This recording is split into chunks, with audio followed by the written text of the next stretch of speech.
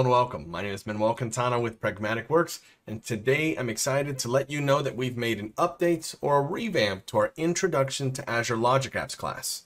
This has been on our new on-demand learning platform for a little while now, and it was originally done by one of our great trainers, Mitchell Pearson. But as always, when it comes to Azure services, there's always new changes, differences in the UI, maybe adjustments in billing, deprecated features, new features. So of course, we want to make sure we update these classes so if you feel comfortable leveraging these services right now as they are.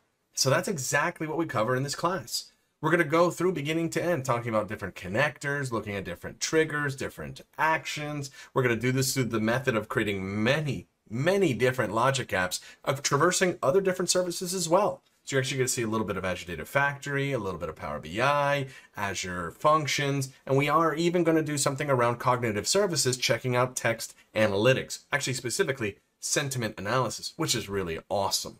So I'm very excited to bring this new updated version of the class to you.